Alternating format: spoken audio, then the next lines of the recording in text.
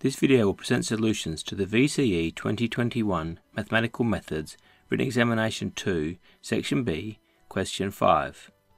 Question 5 concerns itself with a function f of x, which is comprised of a sine and a cosine term.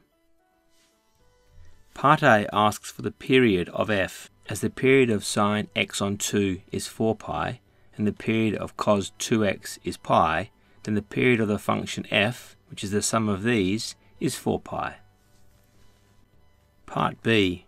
The minimum value of f, correct to 3 decimal places, can efficiently be calculated using the ClassPad's fmin command.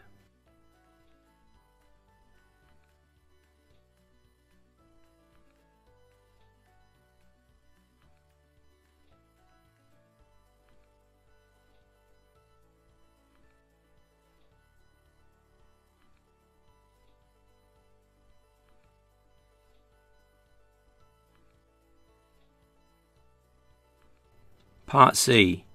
F of h take x represents a transformation of f such that it is reflected in the y-axis and translated h units left.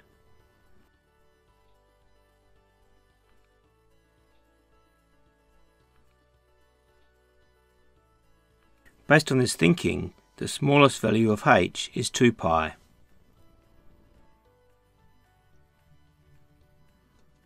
Part D.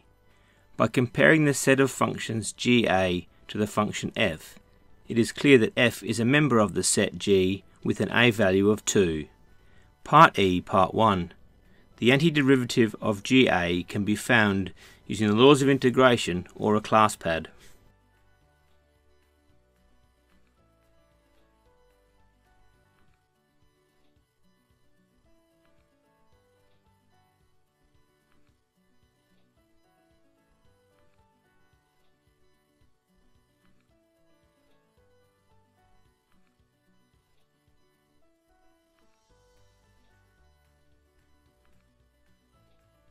Part E, Part 2.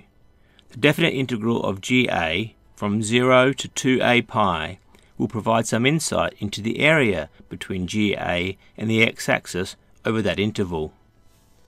This can be calculated by adding bounds to the indefinite integral found in Part 1.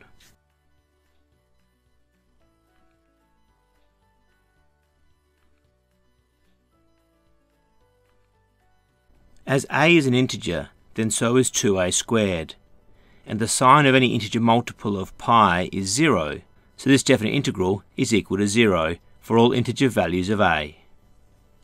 So, the signed area above the x-axis, positive, and below the x-axis, negative, cancel out, and therefore these areas are equal in magnitude. Part F.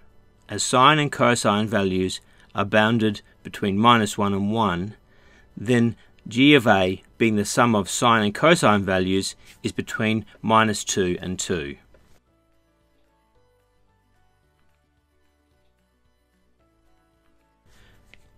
Part G.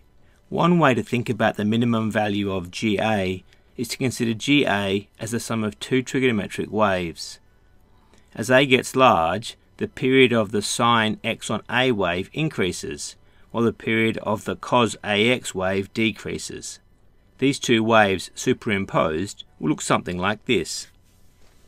In the vicinity of the minimum value of the cos AX wave, the sine x over A wave will be at a minimum or close to it, giving GA a minimum close to or at its least value of -2. This suggests focusing on small values of a, i.e. 1, 2 and 3. The minimum values of GA for these a values can be found by modifying the fmin command used earlier.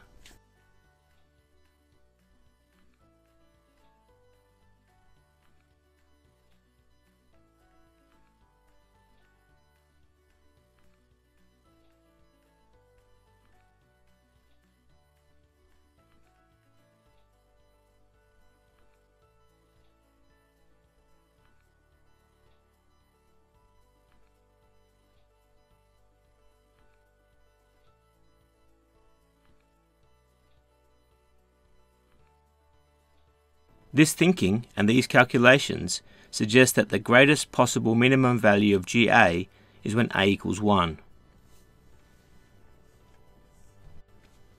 Whilst an examination may not be the ideal time to draw a dynamic graph, such a graph would also provide insight into this question.